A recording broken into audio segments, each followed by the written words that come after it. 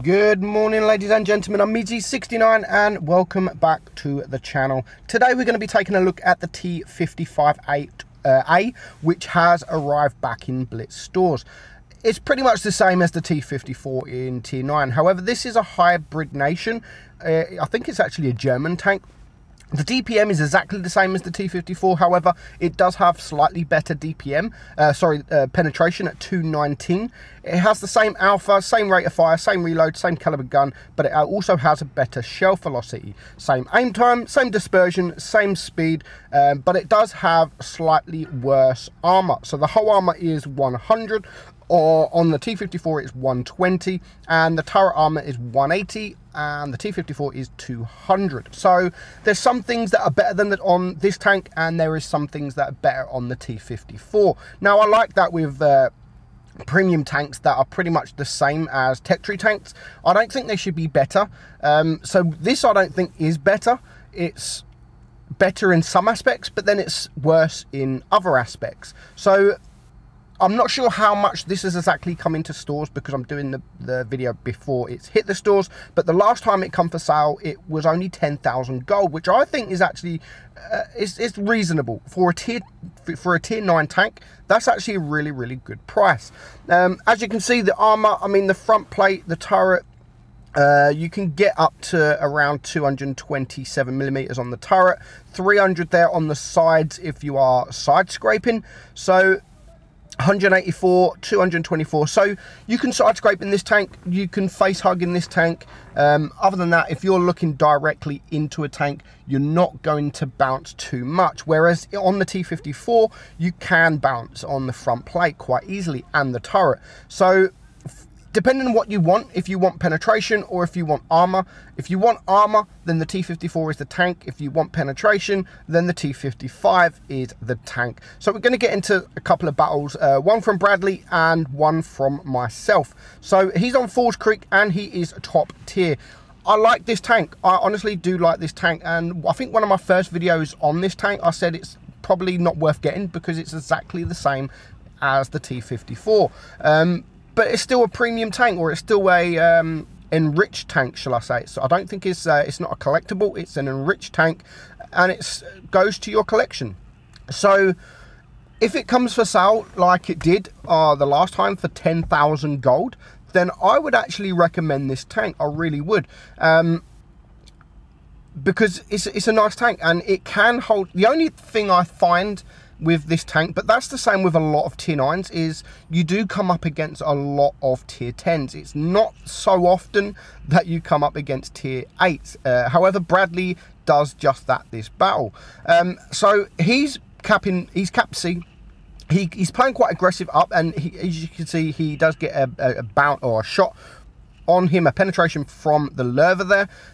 So he's playing quite aggressively. This thing hasn't got the greatest of gun depressions, so you do have to be careful when you are going up these ridge lines, because you have to go quite far up, and because you're going quite far up, you are exposing your hull and you're exposing your side. So you do need to be careful when you are going up ridges, because the gun depression is just not good at all. So there goes the lurver. 2 tanks down to the enemy, 1 tank down, and now the T32 on the enemy team finds himself all alone, and he's going to get rushed by quite a few tanks. And the T32 is not one of those tanks that can really hold its own against 4 or 5 different tanks. So that's him gone, and it now just leaves 4 tanks, and all of a sudden the IS-3 is just trying to be the hero. Don't worry guys, I'll get these 5 tanks all by myself. I've got it. However, he does take out the T49. He's just been wrecked.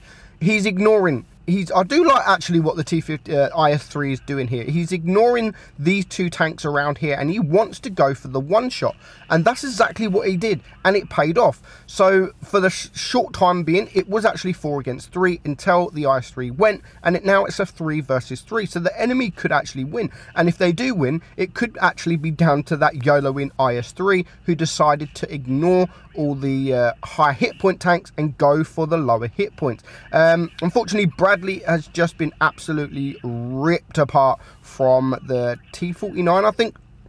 Is it a T? No, yeah, the T49. So he's now a one-shot. So he's going to use this standard B. Well, I thought he was going to use this standard B as cover, but he's now going to go and face hug or side hug, which this thing is really good at doing, and he gets away with it. He gets a bounce, and he clears the T49 for his second kill, just leaving now one tank left, and it's now still 3 against 1. It's still 3 tanks are left, and it's now just this T92, who is a one-shot if you can high roll. Well, definitely now is a one-shot. I don't know if he's actually... I think he does get the kill. I think he does get the kill. He's going to come back. He's going to reverse. And he does get the kill for his 3rd kill. So, GG.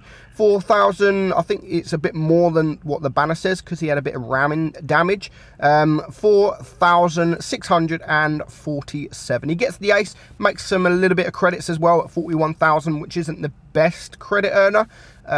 But still making credits in tier 9 is welcoming. 1,428 base XP. So he did a pretty good job. He did a pretty good job. He only missed 1 shot, and he got nearly 500 supremacy points. So well done, Bradley. Thank you for sending me that replay. Next up, we have myself, and we are on Desert Sands. It is supremacy, and we do lose this one. Unfortunately, we do lose this battle. And when I'm watching the battle back, there is a few things that I could have changed. I mean, I had a really good game.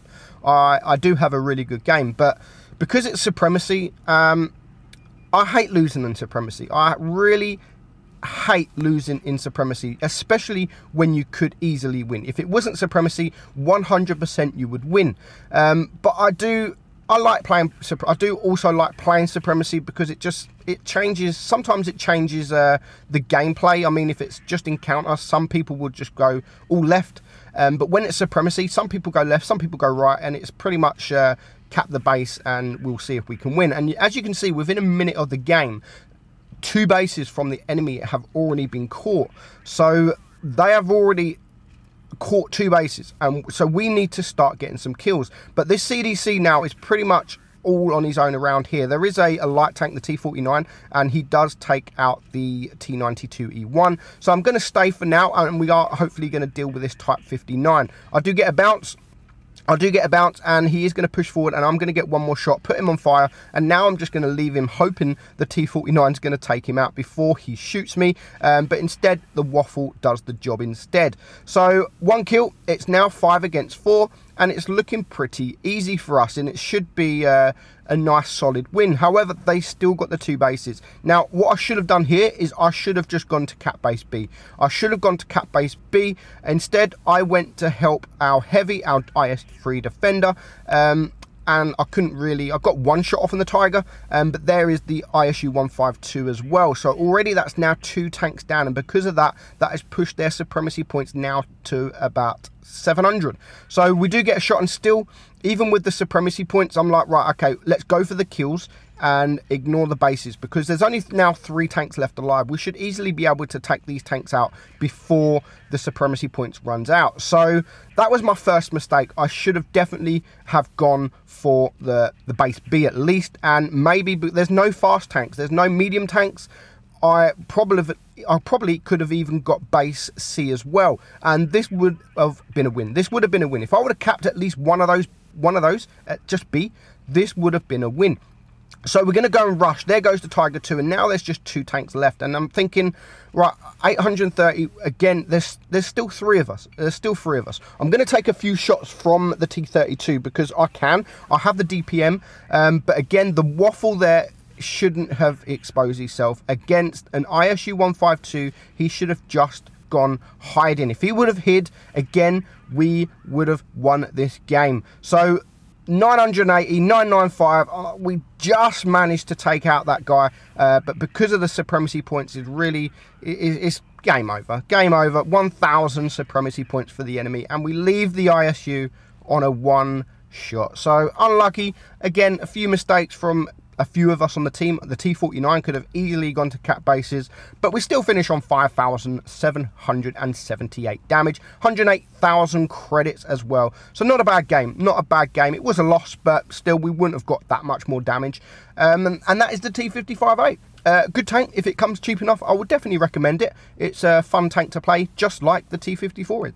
So I hope you enjoyed that video, guys. I'm Meadsy69, and I'll catch you all soon. Bye-bye.